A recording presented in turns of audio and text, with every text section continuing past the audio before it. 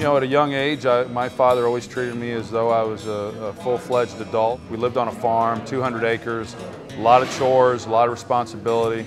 You know, my father, we built our own house, my father and I. And in the long run, I think it was maybe the best thing that happened because it taught me a lot about values, taught me a lot about hard work. You know, it was an experience that I wished every person could really experience because it really is the fabric of what this country was built on, and had we not have moved to Oklahoma, I would never have gotten to experience a lot of those things. I've got young girls. I just tell them that I tell them three things that I expect from them when they play, and that is, first of all, they need to play hard.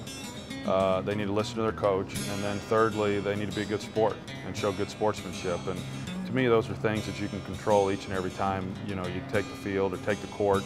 And if they do that, then whatever athletic ability they have will come through. And if they're a good player as a result of that, great. And if they're not, then they'll enjoy the experience for what it was. But that's kind of my philosophy in life too. I think you try to make good decisions and do the right things and do the best you can. And I think if you do that and you make good decisions for the right reasons, I think good things generally happen. I really believe that through hard work you can achieve anything you want, and I believe that because that's really my story. That was my path, and where it came from, I don't know. Probably my father.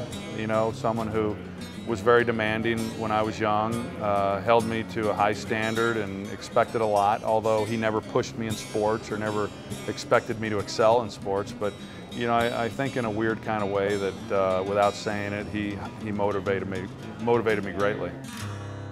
To honor a legend in your life, visit the banquet hall at Coors.com.